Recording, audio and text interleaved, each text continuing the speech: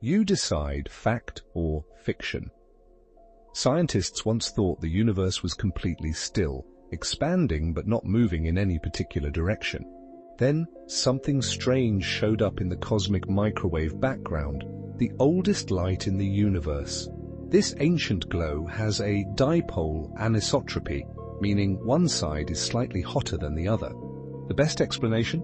Our entire Milky Way galaxy is moving at 1.3 million miles per hour towards something unknown. But here's where it gets weirder. What is pulling us?